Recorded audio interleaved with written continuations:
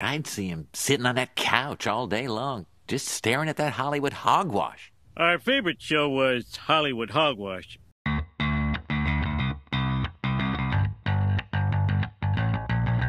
Hey everyone, welcome to another episode of Hollywood Hogwash. I'm Andrew Pisano along with Josh Reese and Aaron Rosa. If you're listening or watching this on the 4th of July, then happy Independence Day.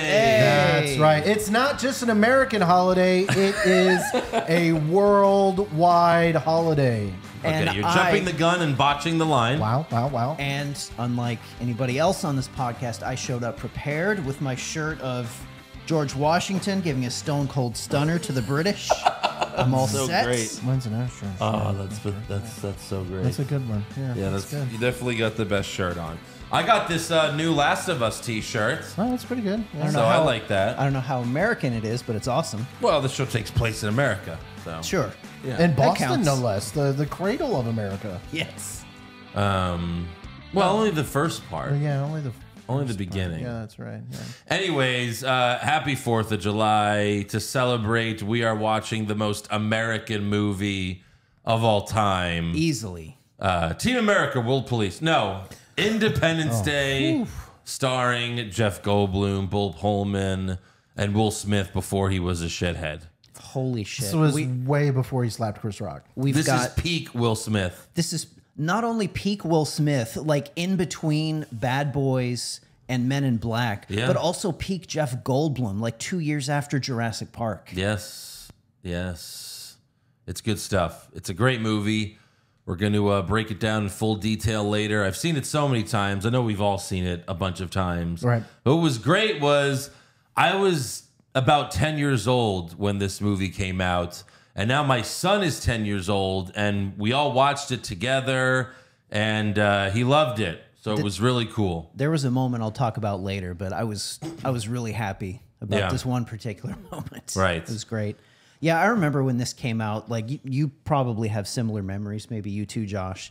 I remember, I would go to the theaters back then, and then one day I went in and there was this theatrical poster and it was just the giant ship and it was just ID4. Right. And I was like, what the fuck is this? Yeah. I've got to see whatever this is. Oh And my like God. the trailer of them blowing up the White House was just Yes. like, holy shit, Yes. Game changer. Yeah, the balls to do that. Really fucking cool movie. Like the best popcorn movie ever, Easily. This was summer blockbuster. You know, this was the definition of it. You know, you go out and see this. You see it 2-3 times in the theater. It even came out on July 4th. Yeah. And it was right during the peak of these movies too, like those 90s action summer popcorn movies. Yes. Like this is one of the best of them. Oh yeah. It's funny because last 4th of July on Hogwash, we started the show off by playing President Whitmore's speech to get ourselves all pumped up for the podcast. And I don't remember what we reviewed that week, but we were like, yeah, we need to review Independence Day. Well, the day has finally come a year later. Yes. That's right. Independence Day. But first, we have to thank some new patrons. So thank you to Joey Cage, John Surface, Adam Holmes, Jules Galloway, Chris Foreman, Anthony Flores, and Ronnie Screamer. So Ronnie thank you. Screamer joined? Way to go. I don't know who Ronnie is, but thank you. I recognize pretty much all these names from the What's Wrong with Wrestling Patreon as well. So thanks for doubling up here. Really appreciate that. Is it because we did a bracket? I feel like it's because we did a bracket. I think the it's bracket. because we're starting to catch our stride as a podcast. We're starting to grow. The numbers are getting strong. The army of the Hollywood Hogwash is starting to build. It's true. The The numbers are going up because we're doing a lot of movies that people love. The Batman Returns response was great. But A lot of people love that movie. But we're gonna try to do another bracket quicker because the last one we did, there were so many clips. It took a lot of time to put together. Yeah, we did the best TV intro of all time bracket. Go check it out at patreon.com/Hollywood Hogwash. It's only $3 a month. You can cancel anytime. Give it a try. And if you want to stick around, we're also doing Secret Invasion on Disney Plus. Now which that- hasn't been great, but maybe it'll get better. We'll see. But it's still a big Marvel show. That might not be a selling point for people that have actually seen Secret Invasion, but just hang with us. We've got a lot more content. Anyways, I'm holding out hope because we might see some Super Skrulls doing some crazy shit. So we'll see. I'm holding out hope That would be nice. that it'll get better. Afterwards, we're going to be doing Ahsoka a few weeks after Secret Invasion ends. That's coming in August. And that looks really good. That's going to be awesome. we still could even double back to do Righteous Gemstones. I mean, the possibilities are endless, guys. Josh is really keyed in on gemstones. well, I want to watch it too. It's really great. It's a funny show. I like it. Yeah. I'm looking forward. Have you watched any of it yet, Josh? Of season 3? No, I want to wait. You're going to wait. Okay, yeah. Same here. All right. So again, you could join patreon.com/Hollywood Hogwash. Now let's get to the news and rumors, aka the Hollywood Hogwash. Well, we have our new Superman. Did you guys see this? Oh, right. I Yes, did. yes. Yep. James Gunn has cast David Corenswet to play the Man of Steel. I knew that was coming. I'm going to be honest. He looks a little bit like Henry Cavill. Okay. He looks like the great value version of Henry Cavill. Well, you got to look a certain way if you're going to play Clark Kent. Wow. No, Not yes, the- that's true. Not the best name. Like Henry Cavill. Yeah, that's a Superman name. David Corenswet. I mean, Henry Cavill was pretty much an unknown when he was cast to play Superman. Yeah, but good name, good chin. Like, Good chin. it- What is this, it makes baseball? sense. He's got a good face. Yeah, I think he could hit 40 home runs a year. But he's basically an unknown. He also cast Rachel Brosnan to play Lois Lane. Brosnan? Yeah, she's from that that marvelous Ms. Maisel show. Yeah, I Miss think. Maisel show. Yeah, She's the star of that show. right. Yeah. Oh, okay. But know again, Miss I haven't Maisel. seen. I haven't really seen anything from either of them. But that's usually how it works. You know, when you cast, you know, it's usually an unknown actor to save some money in the beginning. Right. You Yeah. know, this could And end also, up being a like- great deal. A lot of pretty much every big name actor has played a superhero at this point. So to make to cast someone who's already played like a Marvel hero before to play Superman would kind of, it's just kind of lame. So it's good that they're doing new actors. We'll see how this guy does. But I have faith in James Gunn. You have faith, and you're right. You know, it is a completely different, fresh take. I mean, like, you're probably going to see very few, crossovers.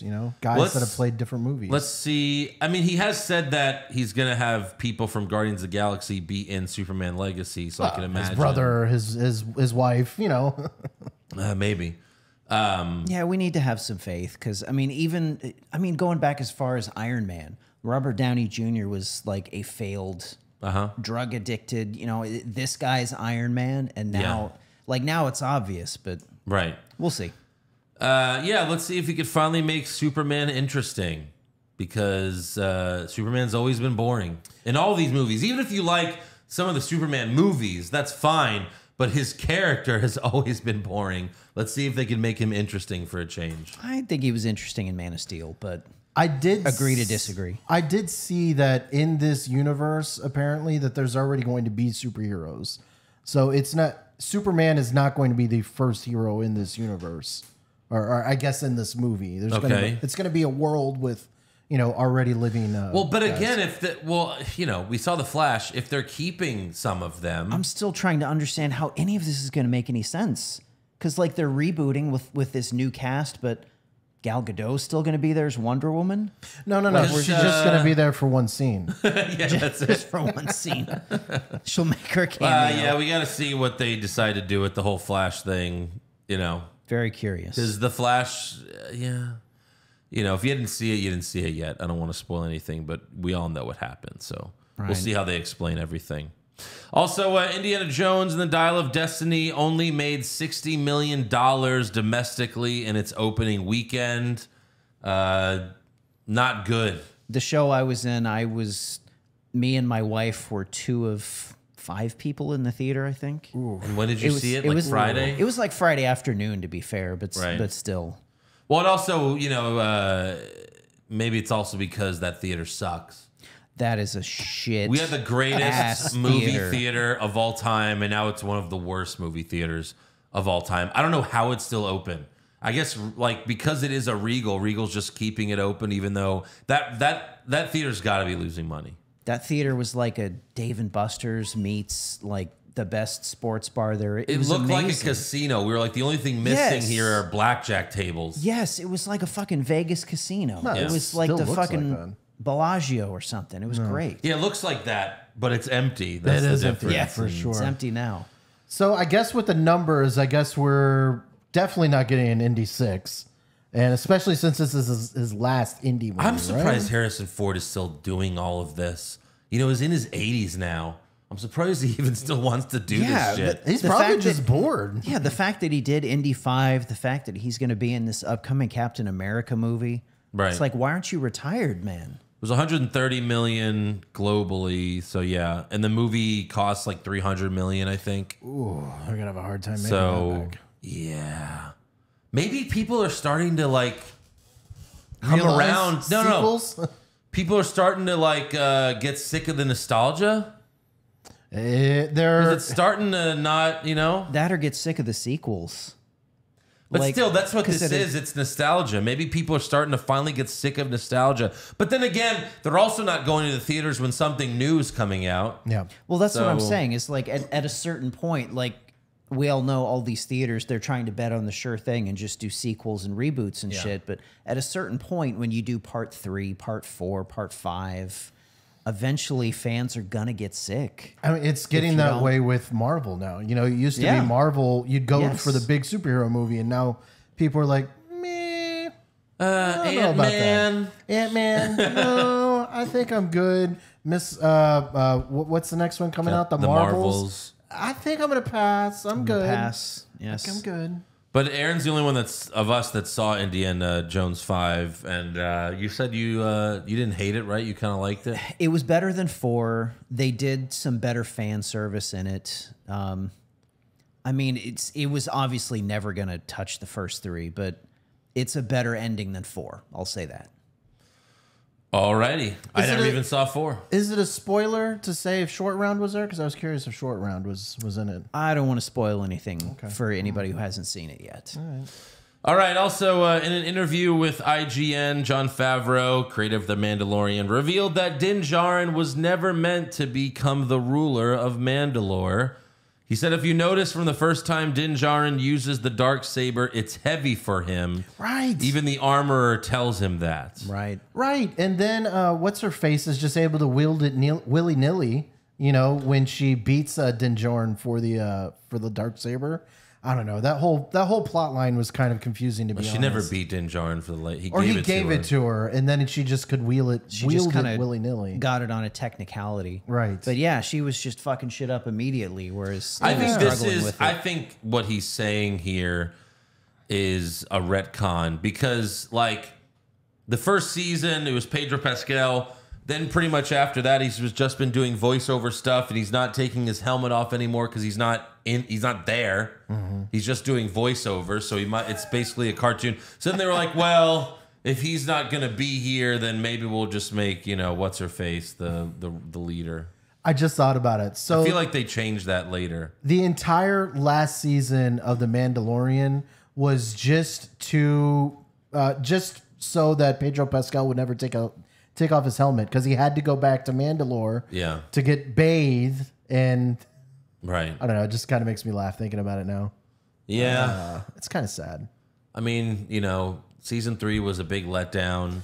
I don't have faith for season 4 either, especially with Pedro Pascal not being there. I mean, it was interesting when he would take his helmet off, like the episode where him and Bill Burr, Oh my god. like, were dressed up as stormtroopers or something. Not Right. stormtroopers, but similar to that. But yeah, right that when was they a were great breaking episode. in into that. I think that was my prison ship favorite or whatever. episode where Bill Burr has his face turned there. Yeah. Yeah, that was the best He has episode. that monologue for me. and everything. Yeah, it was great. That was my favorite episode. Well, I'm not interested in much that Disney's doing nowadays, anyways. Right. Yeah. What do you have, Josh? Well, speaking of Disney, Daredevil stuntman shared some quotes about upcoming Marvel projects. Chris Brewster, a veteran Marvel stuntman who's worked on a bunch of different Marvel projects, was on the Azuku Unscripted podcast and shared that the execs are far from pleased with Echo.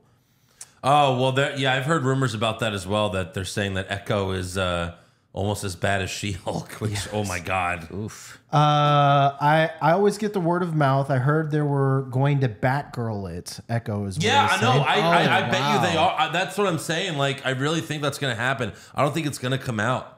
Apparently, they're doing reshoots right now, and they're still planning on airing it per him. Wow. But yeah, But it was supposed to come out this year, and it got pushed back. Can you fucking imagine going through a whole production like that and just Yeah. they're not even going to put your movie out? shut that it you made? down. Shut it down. This Holy is garbage. shit. This is garbage. What a punch to the ego that is. We just spent $130 million. Stud down. He also shared some thoughts about the upcoming Daredevil, and it is kind of depressing. They really, truly don't want it to be anything like Marvel, Netflix, Daredevil. So nobody that worked on the original series, other than the cast that they're bringing back, is coming back. And I mean that just some truly wonderful people. I think this is Marvel's. I think Marvel's making a big mistake, but they're going to do what they're going to do. Yeah, why would you want to make something similar to one of the best TV shows there's ever been? Yeah. He also had another Jesus. quote just about how they made Daredevil a cartoon and She-Hulk, pretty much. It'll be interesting. Which I is mean, true. because we know that. I mean, Secret Invasion is like basically TVMA or TV 14. You can tell that It's they're TV-14. trying to do something different, but by doing something different, they just went boring. We'll see. I mean, John Bernthal's returning as the Punisher, so That that show was so good. I always thought Daredevil as a character was just a bitch, yeah, and that show it made me like Daredevil as a character. right. Yeah. Man, The only other thing I thought this was kind of interesting for the upcoming Barbie movie. Mattel president Richard Dixon flew all the way to London to argue with Margot Robbie and Greta Gerwig over a Barbie scene.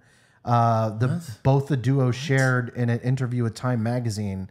According to the story, Gerwig and Robbie convinced Dixon to keep the scene in the film by performing it live on set. What So scene? that he could, they didn't share because that would be a spoiler. what Is it a they're- sex scene? what I don't know. They controversial said that it scene was is an there in Barbie? off-brand scene. Is it like her and Ken take off their clothes and then like Ken's like, "Where's my dick?" It could be. It could be. They said They said it was an off-brand Mattel scene, but apparently seeing it live changed the Mattel brands. What happened? Did presence of Ryan mind. didn't Gosling just whip his dick out and be like, "Imagine this wasn't here"? Exactly. Maybe. I don't know, but they're kind of cornering this movie as a people who hate Barbies. This is the movie for you. Yeah, I don't think it would be. I don't think it would be that fun to make fun of this. Make fun of the No. movie on Hogwash, but It's been lazy marketing because they've said if you don't like Barbie, this movie's for you. If you like Barbie, this movie's for you. Well, that's not Yeah. no. I kind of feel like the whole Oppenheimer and Barbie thing coming out the same weekend, I feel like is a plan for both studios. Because one could Yeah. easily have moved, but I think they're like, people that go see Barbie might then get swayed to also see Oppenheimer and vice versa. And Right. maybe we could really bring people going back to the theaters. Because Could be. back then, like before COVID, in summertime, multiple movies would come out the same weekend. Right. Sometimes like 3 movies. 3 movies would Three all or- come out the same yeah. weekend. They would compete against each other. And the thing is, they would all do really good. Yeah. Like, if people wanted to see them, like, they would all do really good. Yeah, you just have a weekend at the movies. You'd go to Right. the movies twice in a weekend. And what's been kind of funny is from day one, since we knew that both of these movies were coming out on the same day, it's felt like a joint marketing campaign. Yeah. It feels like the two of them have been kind of That's what I'm marketed saying. as It one seems thing. it seems like they've conspired. Yeah. The real question is, what's going to do better? Oppenheimer. Ooh, that's No. yeah. No, You're Barbie. right. Barbie. Barbie for sure. probably. Barbie, I think, yeah. Like, I mean, we're going to be seeing Oppenheimer, but Right. yeah, Barbie's for sure going to make more money. I think so. I mean, Christopher Nolan's fucking great, but I mean, this movie doesn't have Batman in it. Barbie It's might. going to be a No, but- 3-hour drama. That's a tough sell for the average American. Sure. Oppenheimer might get the win in week 2. But like, his movies haven't done as well since COVID. You know, Tenet came out like basically during COVID. Well, nothing's done So as that well was since really COVID tough, except yeah. for like Well, Spider-Man. Spider-Man movies. and Super Mario, a Right. few movies, yeah, but most not. Yeah, Right. Yeah. it's gonna be interesting. So that's pretty much all I got. I thought it was kind of interesting. Yeah. Last thing I have is just R.I.P. to Alan Arkin. Passed away at the age of 89. He had heart problems. He's been in a lot of great stuff. That's sad. Very lovable guy. A lot of people said nice things about him. Like my standout Alan Arkin scene was that one part from the Get Smart remake he did where they drove through some shit and he's like, holy shit, a swordfish. Like it almost got him through the face. Nice. Oh, he was in Edward Scissorhands. Okay, interesting. Yeah. He's been in a lot of stuff. a lot of I mean, he's stuff. 89 years old. Wow. But no, I was just trying to remember some of the movies that he had been in. Yeah. Okay. All right. Let's talk Independence Day. ID4. ID4. I said, hey guys, we're watching ID4. And Josh said, oh, we're going to see Indiana Jones? Come on, you Yep. could see how that I could make that mistake. I could, yes, that's a great way to put that. I could see how you could make that mistake. You know what I mean, motherfucker. Motherfucker. ID Indiana, and then to be honest, I thought ID4, it was, yeah. I thought it was Indiana the Jones fourth. 4. I thought it was the fourth one. I forgot about Crystal Skull. I thought this was number 4. Just thought it was a typo. You should have told me yes, and I would have just watched that one instead. And been Josh would very have been like, confused. I'm at the theater. Where are you? Where are you at, motherfucker? What the fuck? Like, oh boy. I saw Indy just for you They should play They should play Independence Day at the theater because I would have went. every I would year. have went for sure. How is there not one theater in town playing Independence there's gotta Day? be one. Like somewhere. They've got to be running it somewhere. That would have been cool, actually. I would love to, like on Tuesday, if that's running in a theater somewhere Yeah. locally, I would love to do that. That would be really cool. Because it's on like fucking TBS all day every year. But Yeah, but that's a movie that I would love to experience in theaters like again. in theaters. Yeah. It's a perfect theater movie. That's right. Rooftop cinema, but that's not really a real cinema. It's one of my favorite. It's one of my favorite theater memories when I was a kid because I almost fucking peed my pants. I got a giant, like Excuse massive, big gulp soda, and I drank the whole thing in like the first 15 minutes of the movie. where And my I didn't ass want to was miss going. anything. So like the last hour of the movie, I was like, oh God, oh shit. That's me all the time. Yeah, I gotta not drink so much during the movie. Damn it. All right, so we start off. It's July 2nd. We see the United States flag on the moon, confirming that yes, we did indeed land on the moon. Get over it, freaks. Maybe. Sorry, Joe Maybe. Rogan. They did it. What's crazy is like at the time, like this movie came out in 96. It's less than 30 years at that point since they landed on the moon. Oh my wow. God. That stuff kind of blows my mind. Yeah, that's crazy. sometimes. But we see, the moon. It's starting to get darker. There's shadows, and then we see the alien spaceship flying over the moon, and then we see that it's headed directly to Earth. Bam. No, that's an intense way to start the intro to this movie. I mean, Solid open. It just builds from there. And then we hear the "It's the end of the world as we know it." That's what the 90s did. was that REM? REM, yep. Yeah. Okay. See, I know some music. That's what the 90s did. Just like you It's said, so on the nose. little on the nose. Everything in the 90s was so on the nose. Super obvious. No subtlety. Especially for this kind of movie. That's what this is, Yeah. Yeah. So then they got the radio signal and they tell the Pentagon. Bill Pullman plays President Whitmore. He gets informed of the signal.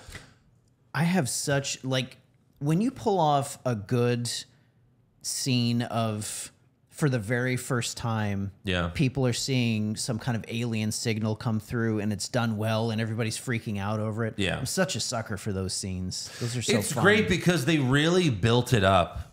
Like, Yes. even though it is a 90s popcorn movie, like, it's like, what, 45 minutes before the aliens attack? Yes. It's like a 45-minute build of just that.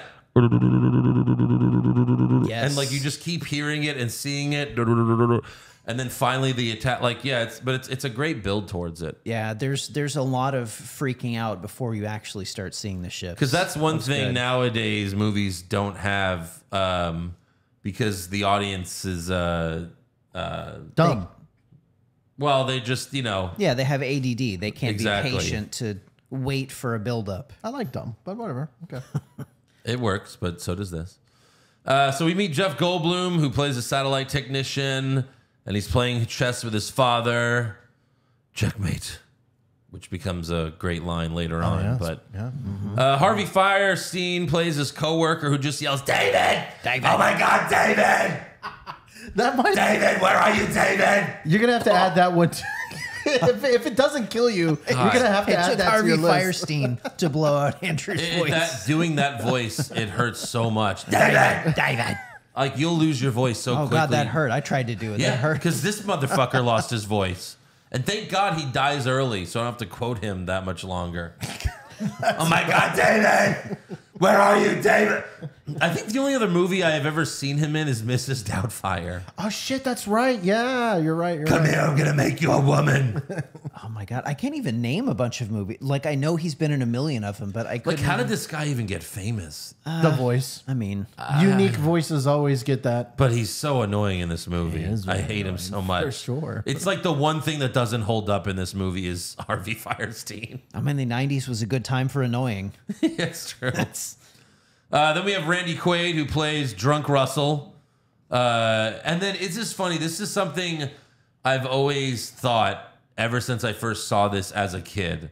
Shitter was full. Shitter's full. No, but his son looks and sounds just like Keanu Reeves. Absolutely. When I was 10 and I saw this movie, I said, oh, this is Keanu Reeves' younger brother. I was Same. convinced. Same look, same haircut. He even does the surfer drawl thing. Yeah. Yeah. Like when Randy Quaid flies over, he might as well be like, whoa.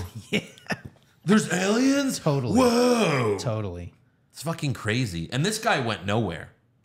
Like, I've never seen this kid in anything else, right? No, I don't recognize him from anything. What else was he in, Josh? Look at Danny Darko. He was gone in 60 seconds. Donnie Okay. Darko. Yeah, known for Independence Day. Known for and Independence Donnie Day. Darko. Yeah, pretty much. Yeah. That's it. Oh, whoa. So anyways, the whole world's in panic. Planes are flying into the spaceship or the fire, whatever. And then the military guy, the general, asked the president, what happens if they do become hostile? And then Whitmore's like, then God help us. Yeah. David sees his ex-wife Great on stuff. TV. She's the president's, press secretary? I guess press secretary. I think so, Yeah. He sees her on TV alerting the press. Then we have a few assholes making fun of Russell in the bar for claiming that he was abducted by aliens. Now, hold on a second. This is great. I get it because he's a drunk. He's a fuck up, right? He flew to the wrong field to deliver, Right. He's a complete fuck up. His son hates him. He's He's an the town embarrassment. goof. So of course they're gonna not believe him that he was abducted by aliens, because just like in real life, if someone said that, you'd be like, "Yeah, sure, pal." But now they know that aliens exist and aliens are here. So and they're still making fun of them. Yeah. They're like, "So aliens abducted you?" "Yeah, sure, fucko." It's like, what? Look up in the sky. They're here, you assholes. And then later, like when they interview them on TV, and they're like, "The aliens, abused him sexually," and the other friend's like, "Yup, they did." Like they're just schmucks. That should have finally been his opportunity when they were like, "Oh, did they put something up your butt?" He should have been like, "Yes, look at the TV, yes." Right. Exactly. No, and then they arrest this poor guy. I mean, like, come on. You're arresting people when aliens are showing up on the front, Yeah. That's crazy. Yeah. Then we see Vivica A. Fox's son wake her up. That kid also, like, that little kid did not grow up to be like an adult actor or anything like that. I'm sure he I'm- was in that and Little Rascals. I'm sure I'm fucking this yeah. up, but was he on Fresh Prince? Was he? I don't remember him from Fresh Prince or anything like that. I'm probably fucking this up, but I feel like I recognize He him was- from having a role. okay, on okay. Fresh So Prince. you're right. He was. He was Nicky. Who was Nicky? Well, just the little kid on Fresh Prince. Some little. Well, I mean, Like right his there. nephew or what? No, that was one of the little Or his kids. cousin? No.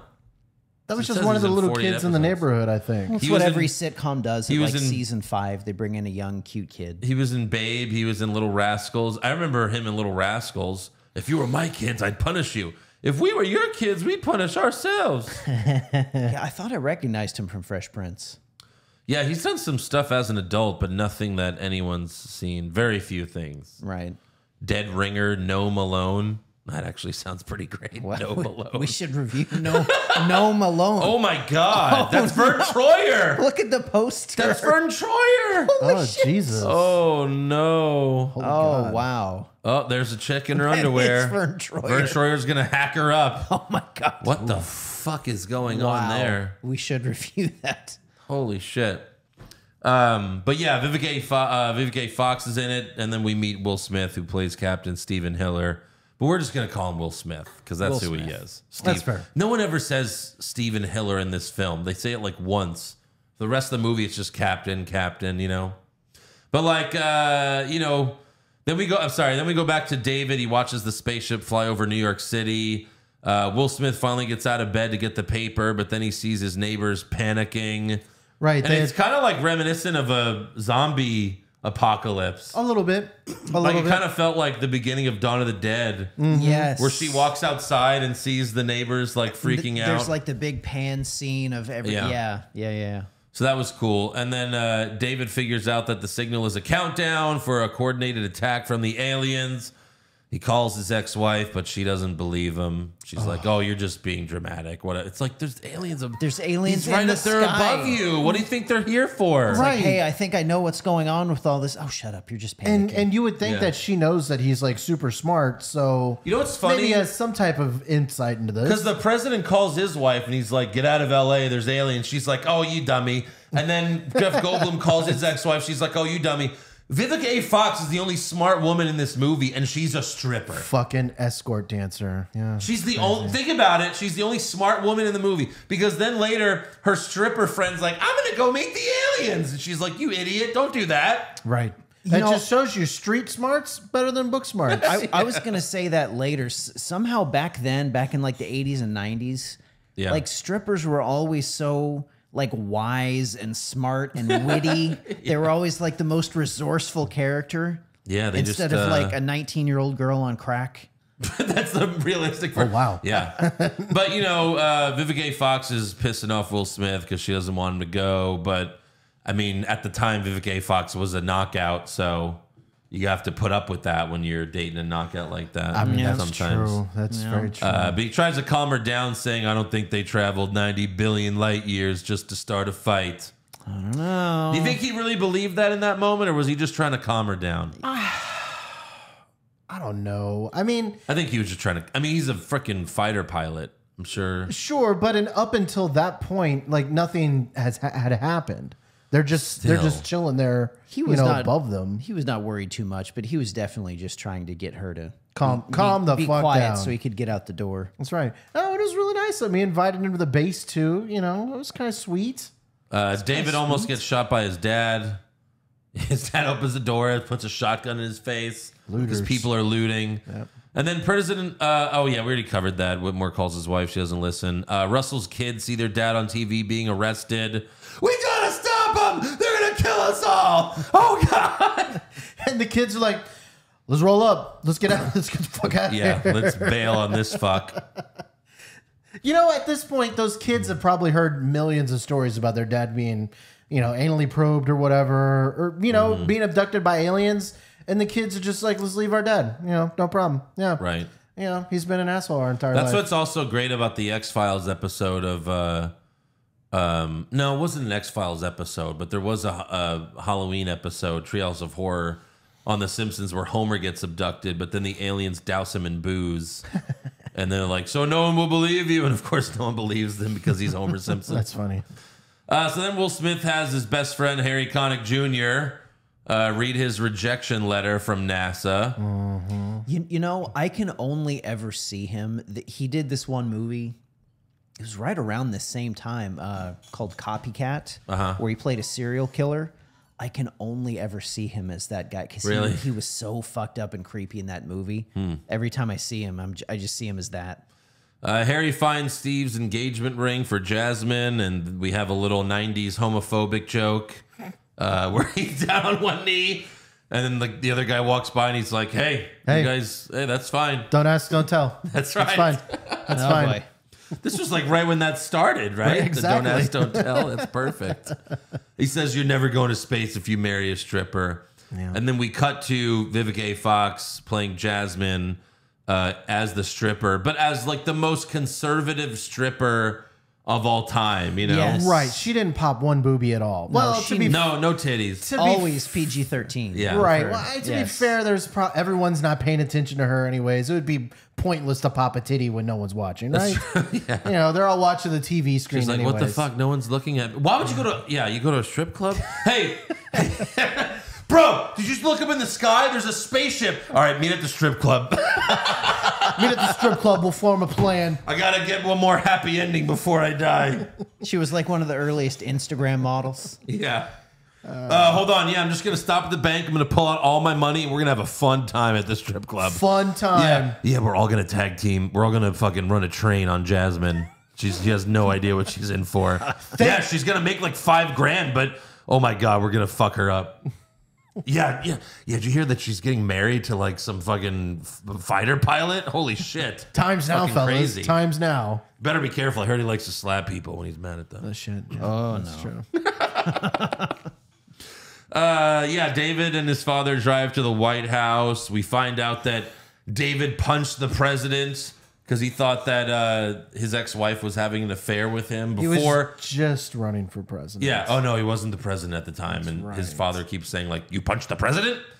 By the way, there was one nice little nod when they were still freaking out when David was still at his job. Yeah. And Harvey Firestein was like, oh, every TV station's making it like it's the 1950s, which is kind of a nod to War of the Worlds. Right. That was pretty fun. And they also played the other movie. Fuck, what the hell's it? That other old movie from when it was black and white. Invasion of the Body No. Snatchers? Fuck. It was on the TV. It was like those. They remade it like 15 years ago. That movie. It was super boring with John Hamm. Ah, fuck. What is it called? I must have I'm gonna missed kill that. myself now. John Hamm, Black and Alien White. movie. It was a remake. The Day the Earth Stood Still. Oh, okay. They were playing that on the TV Oh, I in missed one of the that. scenes Okay. for like a noticed few that? seconds. Okay. Yeah. Keanu Reeves was in that too. Yeah, that's right. Little Easter eggs every time you see this. Yeah. So David tells the president, he's like, oh, they're using our own satellites against us and the clock is ticking. And then he shows his laptop and it's like they've got 30 minutes to get out of there. It's like you're relatively calm for the 30 minutes. It's Right. You know, if they didn't check anything, like I'd like to think that they would have tried to check his math or something like that. They just believe this motherfucker wholeheartedly. Yep. You know? Then they have the welcome wagon helicopters try to communicate with the aliens, but the aliens shoot them down, which you would think they would have waited till it hit 0, but whatever, it's fine. The countdown hits 0, and then Jeff Goldblum says, checkmate. And the aliens blow up a big building in Los Angeles. They blow up the Empire State Building, and they blow up the White House just as David, his father, his ex-wife, and the president fly away on Air Force One. Yeah. One little thing we skipped over. I really like the scene where Bill Pullman's making his speech to the nation, trying to Right. calm everybody down. He's Yes. like, if you choose to leave the city, please do so in an orderly fashion. Yeah. And then it never immediately cuts to Chaos. That never happens. But to your point, I loved the scene where they're driving in the car and it's blocked up as going away from Yeah. Washington, D.C. And it's wide open lanes going towards Washington, D.C. He's like, everyone's trying to leave. We're the only schmucks trying to get in. That guy's funny. The guy that plays Jeff Goldblum's dad. He was very funny in this movie. Yes. So yeah, they blow up those buildings. We cut to Harvey Firestein in his car. Oh crap! So he's dead. Thank And God. unfortunately, Thank this is God. the last time you'll hear Andrew doing that voice. Unfortunately. Absolutely. no more quotes. David. All right. David. Jasmine grabs her son and opens a door to escape the fire because that's how fire works. It was the 90s. You know, while this movie, you have to throw away some things, you know, they definitely would have died there. Then the dog, 100%. the dog jumps right in before the fire comes. This big action scene for the dog. Right. And then it's July 3rd. Homer. And we see the Statue of Liberty floating in the water. Oh no. And the Twin Towers are on fire. Back when Still you too could soon. Back when you could destroy New York in a movie and have it be fun and cool and exciting. That was 5 years before 9/11. Yeah. Oh shit! Jesus. Wow, that's And back then they thought if you set the World Trade Center on fire, it won't collapse. But we don't know exactly what happened to the World Trade Center in this movie. We just knew it was on fire. Yeah. But yeah. The general tells the president that his wife's helicopter never made it to the rendezvous point, so he's worried about her. so sad. And then we got Will Smith and Harry Connick Jr. going for a debriefing, and Harry Connick Jr.'s favorite line, "It's time to kick the tires and light the fires, Big Daddy." No, it's really cool. You know, tense scene. They're all trying to get their orders right and everything. Yes. You know? And Harry Connick Jr. makes his coworkers further think that they're a gay couple, because then he goes, "Hold me." And even their like commanding officers like, "Get the fuck off of me, Harry Connick Jr. There's goddamn aliens, and they just The fuck are you laughing about?" so Vince McMahon there. You went Vince McMahon. Yeah, they sent the fighter pilots to attack the ship, but they got shields. They can't fucking hurt it. And then we have a fuck ton of alien ships fly out to attack, and the fighter pilots are going down one by one. And then Will Smith and Harry Connick Jr. were being tailed, and Harry tried to bank or fly up, but it didn't work, and the aliens shoot him dead, and Will Smith is pissed. He flies into the Grand Canyon and ejects and causes the other alien ship that was following him to crash. What a crazy fucking scene when It like was. everything that's been happening, these Yeah. giant fucking ships show up. They did such a good job of making these massive ships be so oppressively large. It's like, oh, they're fucked.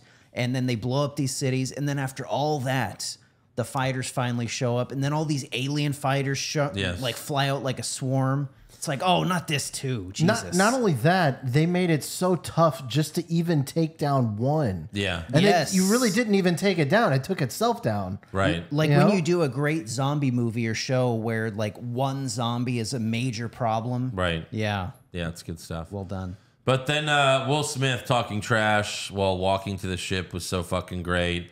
He's like, "That's what you get, yeah." And then he opens the ship up. We see the alien for the first time. And I don't believe they ever showed the aliens in the trailers. So like when we were going to this film, I think we were all like, none of us knew what the aliens looked like. I think pretty that's probably sure. true. That yeah. probably makes sense.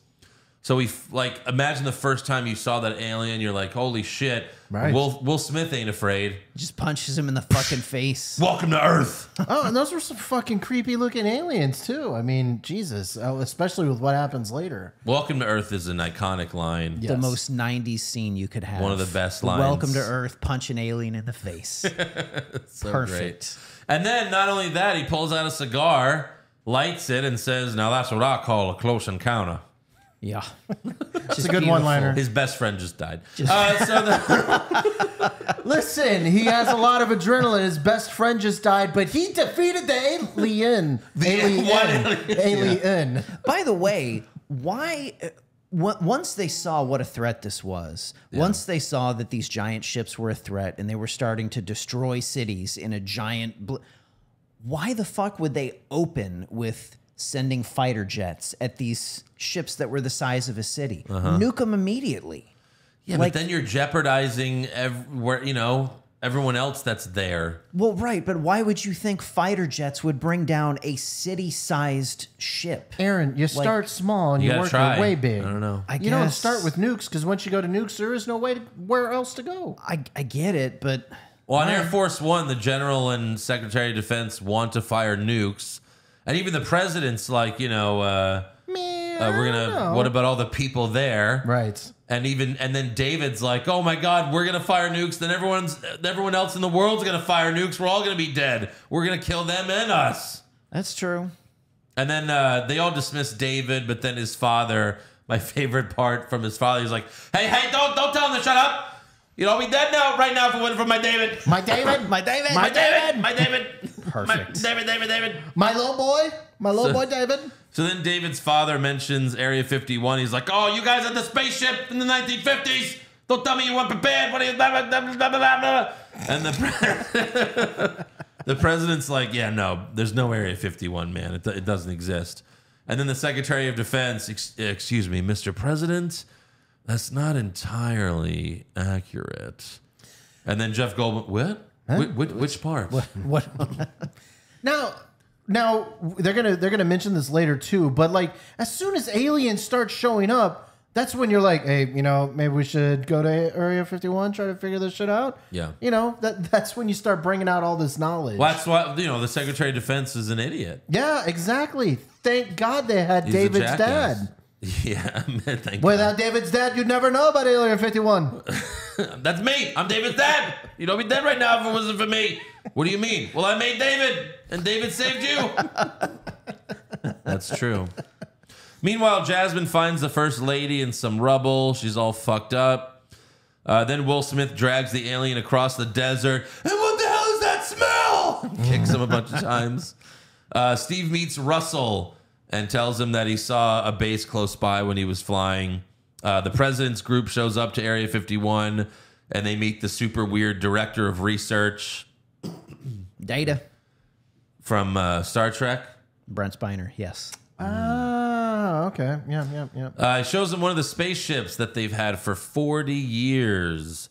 And then he takes them to the vault, or as he calls it, the freak show. And none of them laugh. He's like, the freak show, get it? And they're like, yeah, fuck off. No time for laughing. And we see some dead aliens and tanks. That was a cool scene. He says, they're not so different from us. They just have these suits that they wear on top that make them hard to kill.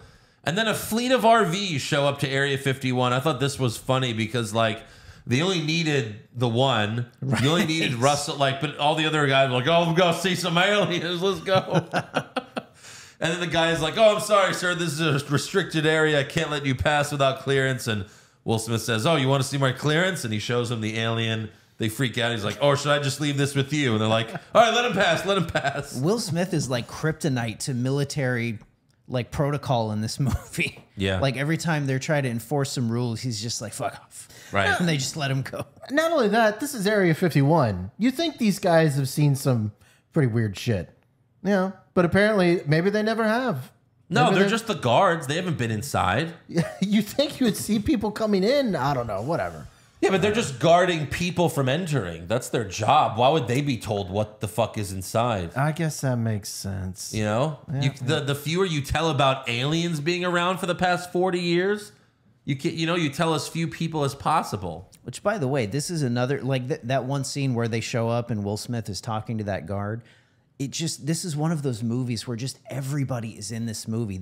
Even that guy that was the guard, he was in Stargate SG-1, I think. Yeah. Just so many people are in this movie. Right. Yeah, it was good stuff. So then we have the general. My favorite moment from the general, played by Robert Loggia. Robert Loggia. Loggia? Yeah. He was on a few episodes of The Sopranos. He's dead now. But anyways, my favorite line from him is when he yells at the Secretary of Defense. He's like, you should have told us about this before we launched an attack that cost the lives of hundreds of American pilots. He's so good at barking at people. It's great. He is. He's got that little guttural barking. Yeah. Even The Sopranos, he's like that too. He's a maniac in the 3 episodes he's in. He just wreaks havoc. I'm sorry, Godfather. So they start to dissect the alien, and he wakes up, and it's like, where did everyone else go? Where did the military go? Were all they like, hey, we're gonna dissect the alien? Well, let's break for lunch. Lunchtime. Lunchtime.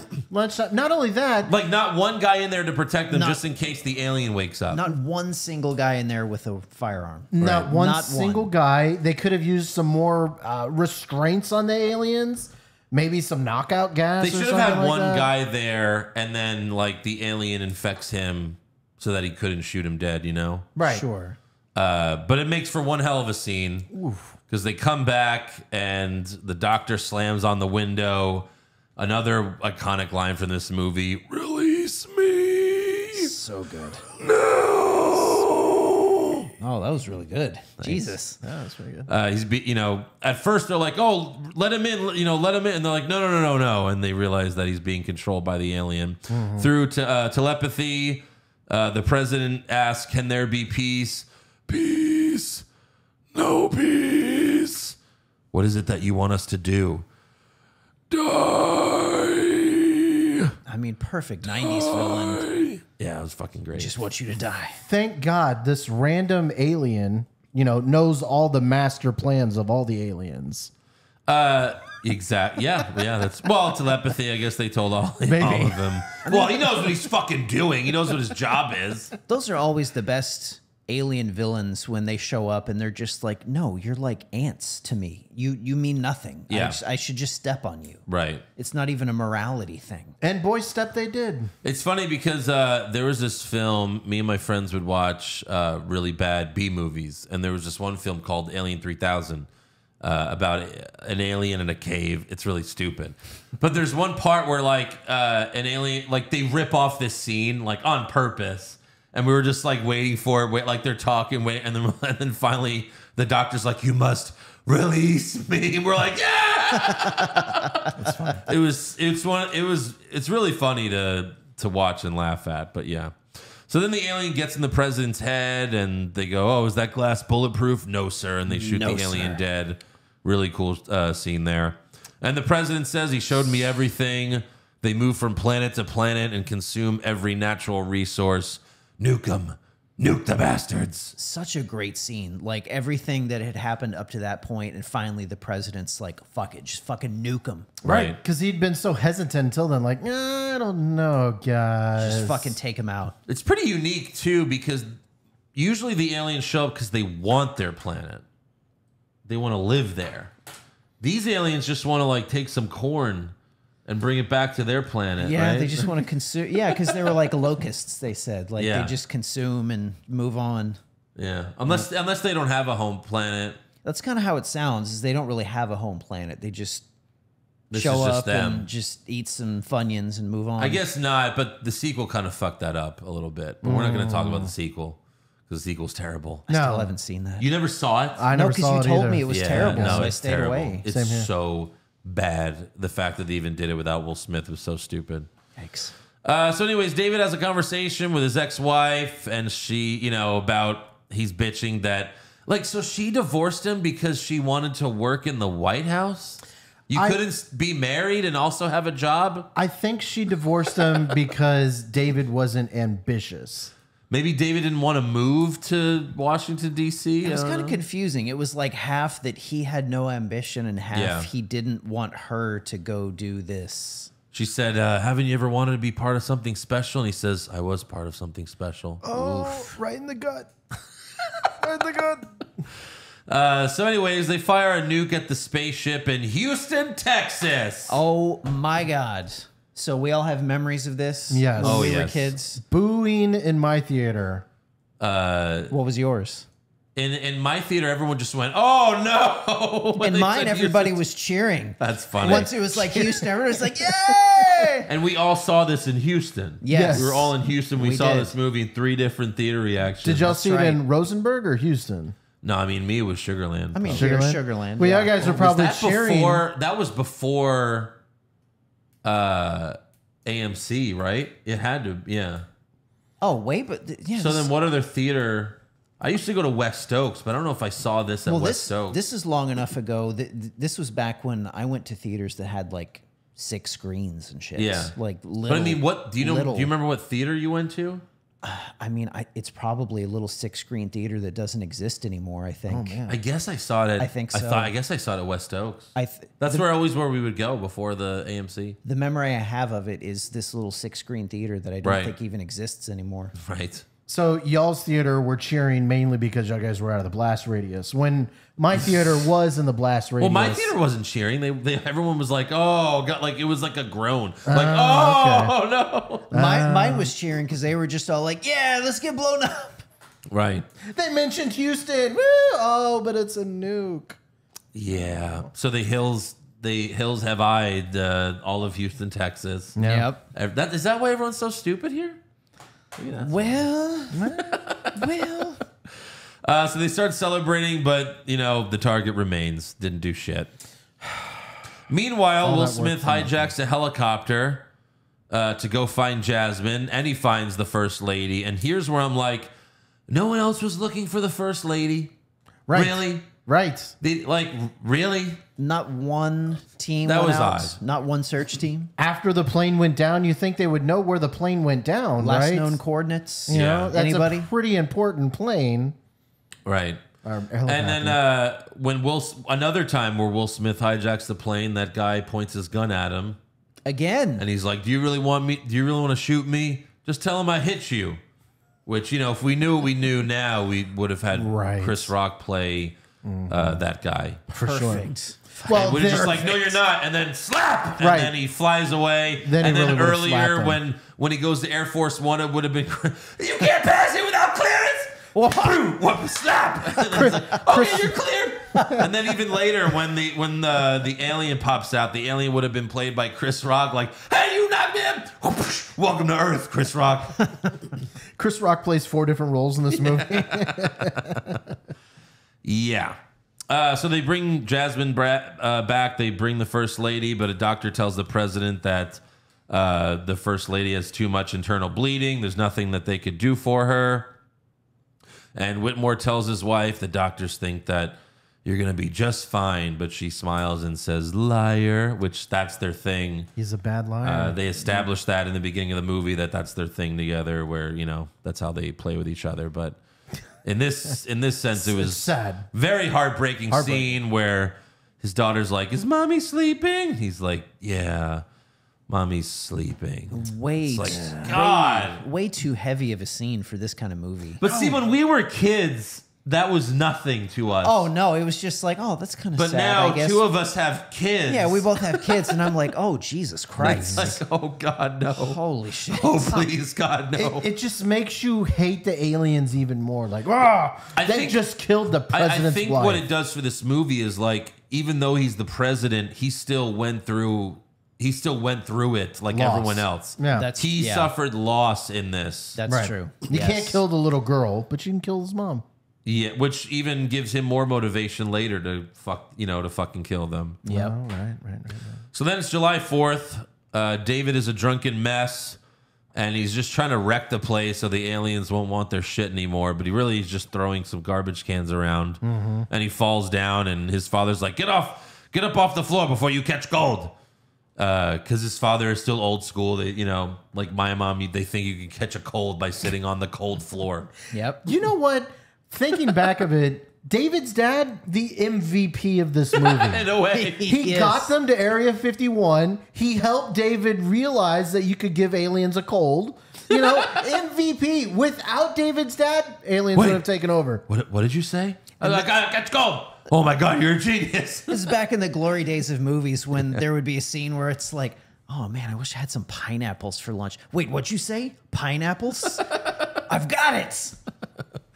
Exactly. So David gathers everyone around. He tells the major to shoot the Coke can off the ship.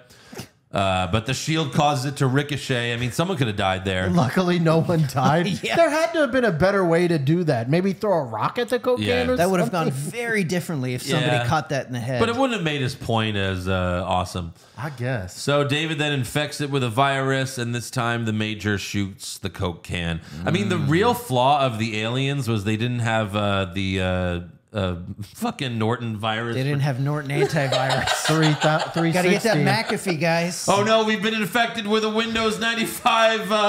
You can't fucking show up here without McAfee. Come on, what are you doing? We've been hacked. So this time the major shoots the Coke can. Yeah, the Secretary of Defense, he's been a total asshole this whole movie. He's like, no, this isn't gonna work. No. And this guy's always an asshole in every movie. Yeah. But then finally, the president fires his ass. It's great. Yeah, it's a good moment. That'd be a fun career to be one of those character actors that's Yeah. just always a fuck in every movie. Right. It's like just be so much of a fuck that you keep getting roles He's another one as that, a fuck. Right. Because that means you're really good at yeah. it. He's another one. He's also dead. He died a few years ago, that guy, I think. Oh, did he? R.I.P. No, maybe I'm wrong. R.I.P. annoying character. No, maybe actor. not. Hold on, let me find out. Well, we're getting old enough that a lot of these guys are dying from our favorite childhood movies. Jeff Goldblum. What? Don't you Oh, fucking I'm sorry. Yes. Don't you Jesus. fucking tease me, you asshole. Yeah, he died in 2014. Oh man, yeah. But he's always an asshole in every movie, but he did it really well. Yeah. you're fired. He's like, you can't do that. It's like, well, he's the president, you dummy. He just did. Did that pretty close to Trump style. And then, like, when you think about the best part of this movie, like Will Smith and Jeff Goldblum teaming up, and they really only have like a few minutes of screen time together. But like their first thing was Jeff Goldblum saying, "You really think you could fly that thing? You really think you could do all that bullshit you just said?" Don't laugh too hard at me, but the two of them in this movie, with both of them at their peaks, this was like, to me, as good as Travolta and Cage in Face Off. Like just two guys when they were at their white hot peak in the same movie. I know. I wish we just had more of them together in this one. And they had a lot of chemistry. They should have done some other movies together. Maybe fighting, dinosaurs or something. They played off each other really well in this. Yeah, they did. Yeah.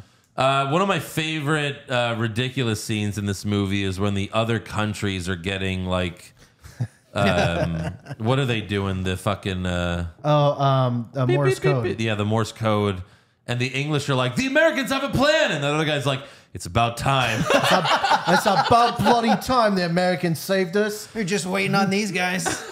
Like they're just like twiddling their thumbs, like doop a doop a doop a doop. Ooh, the Americans have a plan. Oh, thank God. We can stop trying to figure this shit out. I fucking love that. That's hilarious. So then the Air Force is accepting any help. They're like, any volunteers, and Russell's like, I can fly. I'm a pilot. And they're like, yeah, sure. Right. Go ahead. Go right ahead. We'll talk about the alternate scene and alternate ending later. But just remember that part. Okay. Meanwhile, Steve marries Jasmine, and David and his ex-wife are there as witnesses, and they kind of look at each other. They have a little moment. They were late. I think they had just, finished getting back together. Well, pretty much. Yeah. Then we have the greatest speech in movie history. Oh, boy. Here we go. In less than an hour, aircraft from here will join others from around the world. And you will be launching the largest aerial battle in the history of mankind. Mankind, that word should have new meaning for all of us today. We can't be consumed by our petty differences anymore. We will be united in our common interest. Perhaps it's fate that today is the 4th of July, and you will once again be fighting for our freedom. Not from tyranny, oppression, or persecution, but from annihilation. We're fighting for our right to live, to exist. And should we win the day, the 4th of July will no longer be known as an American holiday, but as the day when the world declared in one voice, we will not go quietly into the night. We will not vanish without a fight. We're going to live on. We're going to survive. Today, we celebrate our Independence Day. Yes! Fuck yes! Yes! It's goddamn right. I'm ready to pick up an M4 and just start shooting it at aircraft. Do you know what an M4 is, Josh? M14. I don't know if that's correct. No, I'm ready to pick up a large rifle and just start going to town. Then I'd be very worried. I would be very scared There's no if Josh aliens had here. any access No, to you know that. what I But- mean. Come on, that's a holy fiery shit, speech. yes, this gets you so fired up every time. Fire. I would follow this man straight to the depths of hell. Like, we've all seen this movie, what, 50 times, 100 times? And it's more? amazing every single time. And every time you hear the speech, it's just... Right, just get you riled gets up. your balls tingling. It's just... So fuck tell me what yes. you did here, Josh, because you just sent me something. Oh, no. And I'm already reading some of it, and it's fucking hilarious. That is ChatGPT rewritten President Whitmore's speech with Trump's mannerisms. Oh, no. So there's no audio? Oh, There's no audio. I thought you could like plug stuff in and then it'd be Trump's voice. Well, you might be able to. I can't do that. Well, that's the only way This it's is any so good. fucking No, because funny. Andrew can do the Trump voice. So Yeah, but I'm not great at it, but this is so great. Ladies and gentlemen, good morning. Let me tell you, in less than an hour, we're going to see some tremendous aircraft from right here. joining others from all around the world. And let me tell you, folks, we're going to witness the greatest aerial battle in the history of mankind. Believe me, it's going to be huge. You can see him saying that. Oh my God. Now, mankind, that word is a powerful word, a tremendous word. We can't let our petty differences divide us any longer. It's time to come together, folks. We're going to unite for our common interests. You know, it's quite something that today, right on the 4th of July, we find ourselves once again fighting for our freedom, not just from old tyranny, oppression, or persecution, but from annihilation. We're fighting for our right to live, to exist. And let me tell you, if we win the day, the 4th of July won't just be an American holiday anymore. Nope, it's going to be the day when the world, let me say it loud and clear, the world declared in one voice, we won't go quietly into the night. We won't disappear without a fight. We're going to live on. We're going to survive. Today, folks, we celebrate our Independence Day. Folks. And let me tell you, it's going to be the greatest celebration you've ever seen. Believe me. It's going to be huge. Oh, my God. That's amazing. Thank you, ChatGPT. What would the Joe Biden one be like? Yeah, we're going to do it, man. We're going to get the aliens, man. No, it's just going to be... I have that too. Groundhog. No, it's, today we celebrate our Independence Day. Repeat the line. Today, we celebrate our Independence Day. Here's just the first little paragraph. I want to take a moment to talk about the tremendous challenge we face today. In just a short while, planes from all over the world will be joining us in an incredible, unprecedented aerial battle. It's going to be big, folks. The biggest ever in history. And we're not just talking about the United States here. We're talking about countries coming together all over. Do the last part that we celebrate. What does he say right. for the we celebrate Independence Day? Because Trump added a lot. So today, my friends, let us come together. Let us celebrate this Independence Day like never before. Let us show the world the strength and resilience of the American people. And let us remember the fact of the immerse. Well, he probably would say that. Immerse challenges we have the power to overcome. Immense. There we go. Oh, he would have said that. We have the determination, the courage, and the spirit to prevail. Happy Independence Day, folks. God bless you all, and may God save the Queen. No, did it really put that in there? No, I did not. Because I was gonna say that. I swear to God, I was waiting for you to stop. It's like because he said that recently. It's like, you fucking idiot. My God. That's great. I'll save this one for later. We It was will not another go quietly ChatGPT into the thing. night. We will not vanish without a fight. Yeah, what a speech. The general then asked the president, like, "Oh, what are you doing?" And the president says, "I'm a combat pilot. I belong in the air." And he gets in one of the fighter pilots. How about that for a president? Right. How about Leads. and how about that for a president whose daughter just lost her mom? Yeah. And now you might be done up there, and now what happens to your daughter? That's balls. Well, sure, That's but you know, balls. he's a great combat pilot. You got to save the world. He was the George W.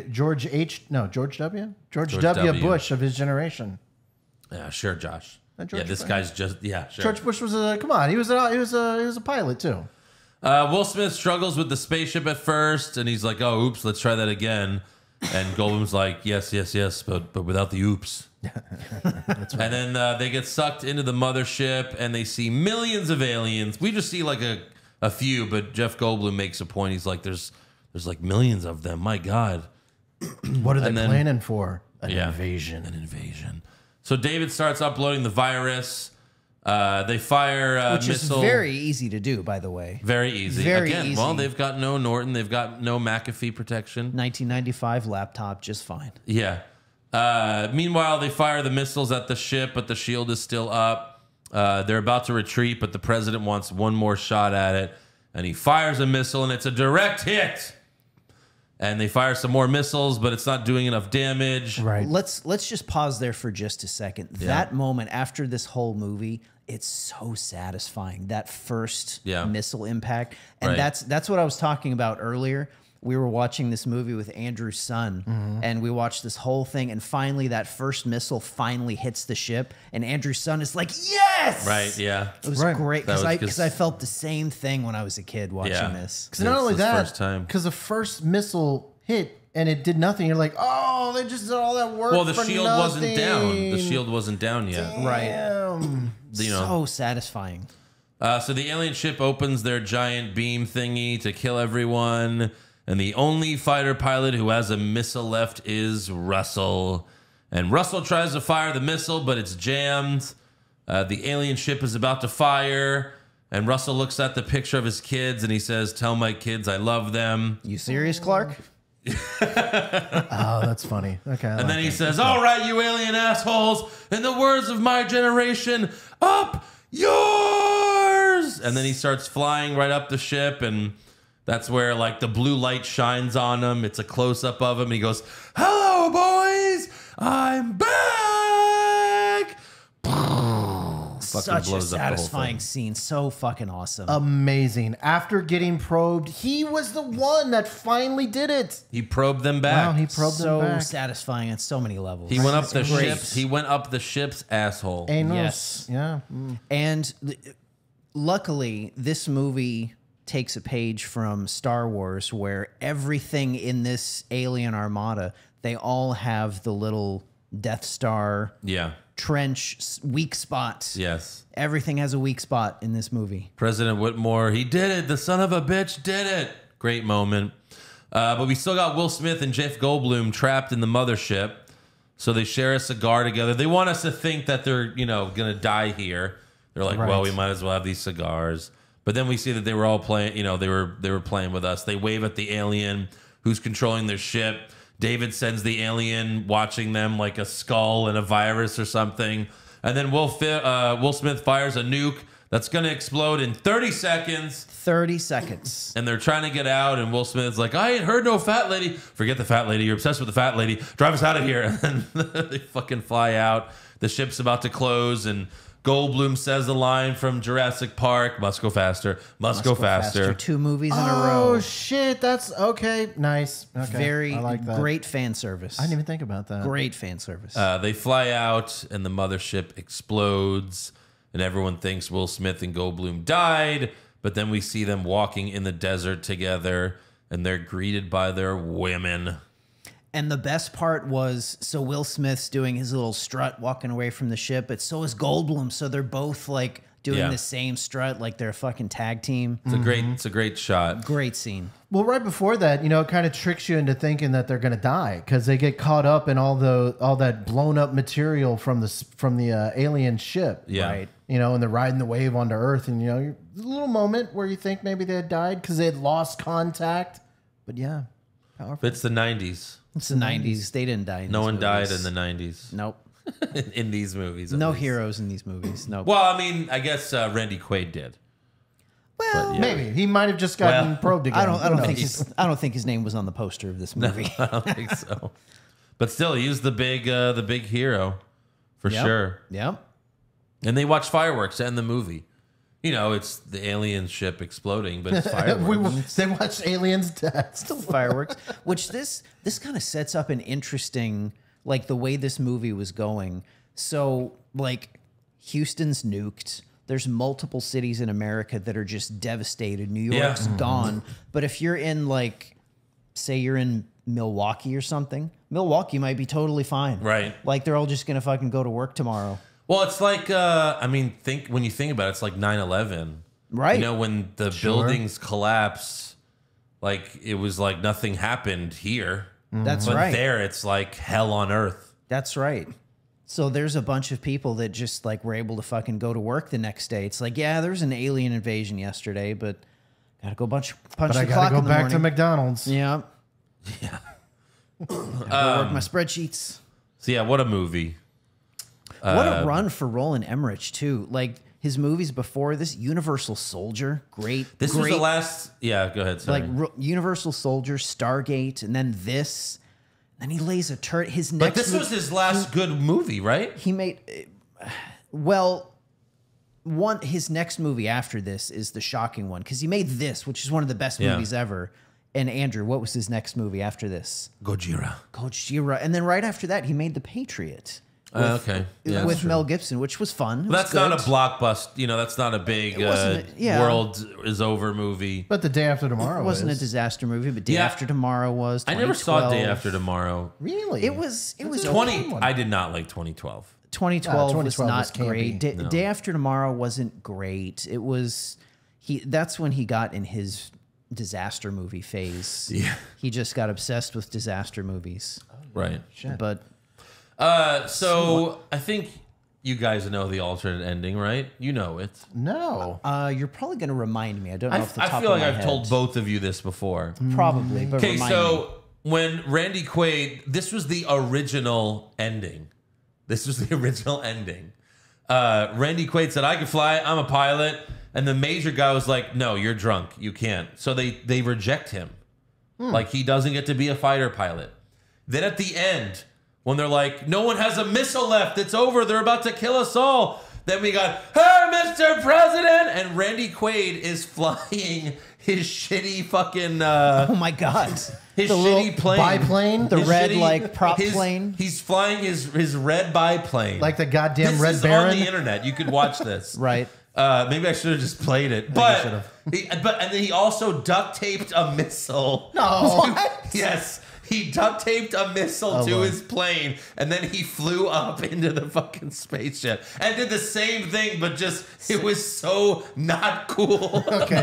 They definitely did it Hey, way better. I'm in a shit ass prop plane and I taped a missile. Yes. Wow. Right. That's great. That's a hell of a lot of duct tape, too. Yeah, I'm It's glad so they- dumb because they show him and he's like, "I got a missile right here," and he's like slapping the missile. What? glad they didn't do that. Sounds Jesus. like goddamn Looney Tunes. It's Holy shit. terrible. Like this movie could have had like, well, you know, it's a pretty fun movie, but what the fuck was that ending? What the fuck? Jesus. Holding a missile under his arm while he's riding in the airplane. Yeah. I saw a neat little bit of trivia about the movie. So where President Whitmore was doing his speech, that was in front of the hangar that once housed Enola Gray, which was one of the Enola Gay. Oh my god. Enola Enola Gray. Oh my Gay. god. Enola Gay, Josh. one of the bombers that dropped one of the bombers that dropped the atomic bomb on Japan in August. We're 6th. about to see that movie. Josh, you better hope that we don't have any military fans Why? because they're going to tear you up. Enola Gray. Enola Gray. No, he didn't even say that. It was like Emola Gray. I said I don't know what he Enola said Gay. the first time. Enola Gray. Whatever. No. Jesus Christ. Still You guys not. Yeah, No. Josh, we're about to see that movie in 3 weeks. It's called Oppenheimer. better But they don't study up, say, buddy. yeah, they don't say in 50 years in the future, President Whitmore would stand, blah, blah, blah, blah. Fuck y'all. Yeah, fuck us, Josh. We're the idiots. So before we forget, real quick, Josh, 1 out of 10, what's your score for this? 8. That's a 10 for me. I mean, an eight. like as a summer Again. action, it's a 10. No, this movie had some problems. It was. What did they get wrong that this is an 8? What did they get wrong, Josh? I mean, Vivica Fox, she should have died. Why? Why? She went into that little hole where the. Are you fucking stupid? I'm just saying. Really? Are you nitpicking like that? That is so dumb. I'm just saying. This is a Will blockbuster Smith- movie. Will Smith randomly finds Vivica A. Fox for reasons. I Will mean, they they, kill her in the sequel? I mean, they already had some notable deaths in the Listen, movie. it's a good movie. It's an 8, 8.5. But Vivica A. Fox should have. So if Vivica A. Fox died, it's a 10. 10. 10 out of You're 10. so no, dumb. there's We other should just reasons. stop asking him to There's rate. other reasons. Okay. This So, isn't Aaron, what's your rating? This isn't the perfect movie in the history of movies, okay? Jesus. No, but for a blockbuster like end of the world, This movie, Yeah, isn't it's a Super 10. For a Troopers. blockbuster This was a summer- good movie. For a blockbuster summer action movie, it's a 10. You can't improve this. No, Aaron, you could have. You just kill Vivica A. Fox. Just Then it's kill a perfect Vivica A. movie. Fox. Then it works. Then it works. Then it makes sense. Oh boy. And the dog should have blown up too when Yes. the fire Yeah. came. Fuck the dog. Some more trivia. When Will Smith yelled, "What the hell is that smell?" That was unscripted. They filmed it in Salt Lake, the Great Salt Lake, is home to brine shrimp. When they die, the bodies sink to the bottom of the lake, which isn't very deep, and decompose. When the wind kicks up just right, the bottom mud is disturbed by the smell of millions of decaying brine shrimp. Can be very, very bad. Apparently, nobody warned Will. That's disgusting. Jesus. He really did kick whatever was in there too. Woof. Fuck the smell. Is so fucking gross. Yeah. Director Roland Emmerich was notified one day that Robert Loggia was very upset and refusing to leave his trailer. Several days later, producer Dean Devlin accidentally suggested to Loggia that he watch Airplane for inspiration when he actually intended to suggest Airport. That's amazing. Not familiar with either film, Loggia rented Airplane, and after watching it, he thought he had unknowingly been participating in the production of a spoof movie. What? What was he angry about? What's my motivation? I don't know, to blow up the aliens? R for Robert Loggia. What For oh my God, it's Robert Loggia. Yeah. What the hell? Oh my God, that's great. Oh, yeah, okay, I'll do the movie now. I watched Airplane. He took Airplane as inspiration. That probably made it even better. Yeah. That's funny. They used a lot of like miniatures to make the explosions happen, like blowing up the White House and stuff like that. It was cool. When Dean Devlin first pitched the script to 20th Century Fox, this is very interesting. It was described as War of the Worlds meets Pulp Fiction. Pulp Fiction. Which I'm watching this movie. What? Hold on. When we were watching this, I never thought of it until earlier today. We're watching this movie. It's all these different characters, and at the end of the movie, they all come together and meet each other. Oh shit, that's true. That's a good point. Yeah. Wow. I was like, this is kind of Pulp Fiction-y in that sense. Because that's one of the best payoffs in the movie for me is when you finally get to see Jeff Goldblum and Will Smith do their thing together. That was a big payoff. Because that's pretty rare in movies where it's like there's like three main characters, A bunch of separate groups. and they don't know each other. Like, not really. They're not. Yeah, That's an interesting point. I like Yeah. that. it's pretty cool. There's a lot of stuff on IMDb, but yeah. All right, let's do fan questions. Yes. Pull this up real quick. Let's see here. Andy Piccone, if this were to actually happen, how on earth would you clean up one of those spaceships? Well, here's the other thing. When those spaceships crash on Earth, like the one they blew up did, I mean, that would kill a fuck ton of people too. Like, that's almost like a comet hitting Earth. Right. I was joking Right. during the movie, like, okay, so now that they have the shields down, they go to Chicago and Yeah. shoot down the one over Chicago, and now Chicago's gone because the Chicago-sized ship lands on Chicago. Yeah. What was It's kind of funny how the movie ends and it's just, the expectation is that they're gonna win. Right. But that was two ships, right? There's still what? oh two right, more? all over the world? yeah, there was like 36 of them or I know. 24 And we're, or And something the like that. The general's like, tell the world how to beat them. It's like, we can just knock down all of these massive ships Yeah. like it's nothing. Hey, Jeff Goldblum, we're going to need you to do this a few more times. well, I guess I'd like to think with the mothership dead that it just got a lot easier for all the That's others. that's what I was wondering because at first Yeah. it was like, okay, we can take down the shields for a few Yeah, that's right. minutes. Now it's done. But once the mothership blew, then they had no more shields at all at that point, right? That's so true, they could yeah. take their time. To achieve the look of Houston as seen from the air at night, the crew simply poked holes in a sheet of black construction paper, placed the paper in front of a bright light in a smoke-filled room, and photographed it using special lighting to accomplish the effect. Interesting. Interesting. Okay. Rizzler, Randy Quaid killed it in this movie. His Yep. character was such a beauty. It's funny now because now he actually believes that aliens are here and everything. He's poor- he's gone. Poor Randy Super Quaid. nut. He lost his mind. He really did get probed. He says, yeah, two great Quaid roles. Can't decide which was better, Cousin Eddie in Christmas Vacation or Russell in Independence Day. That's really tough. It's tough, but I mean, it's Cousin Eddie, right? Shitter's full. In Christmas Vacation, I mean, he's funnier in that movie. Right. So, In Christmas Vacation. but he saved the world in this one. He did. That's true. He saved Las Vegas. Or no, wherever that is. Chief Area 51. Nakahomer, the scene with the alien running around still scares me today, and Harvey Firestein was a weird part of my childhood. David.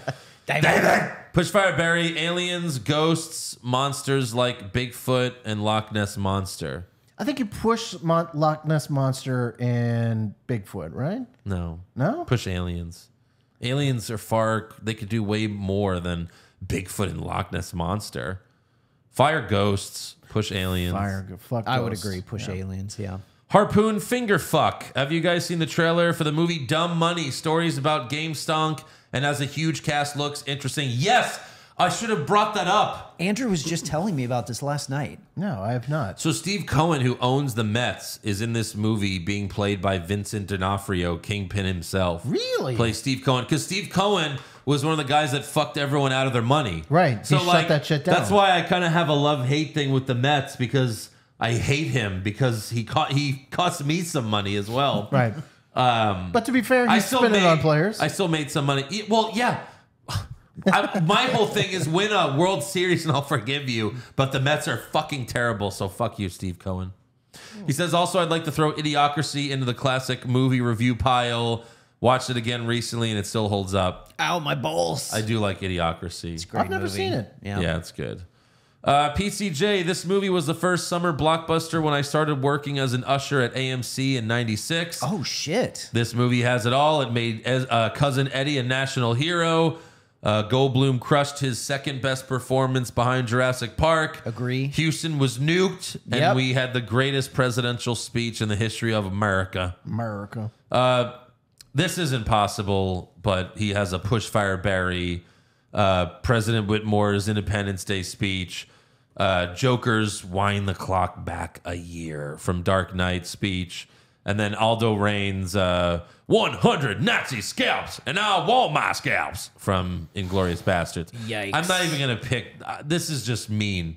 You push Whitmore. That's kind of a mean you question. bury the I can't. bury Joker, I can't choose that. and I'm you sorry. fire the Nazis. And Andrew can't choose. It's a mean question. You Yeah, always fire the Nazis. You have to go with the Bill Pullman speech, but with frustration because the other two are so good.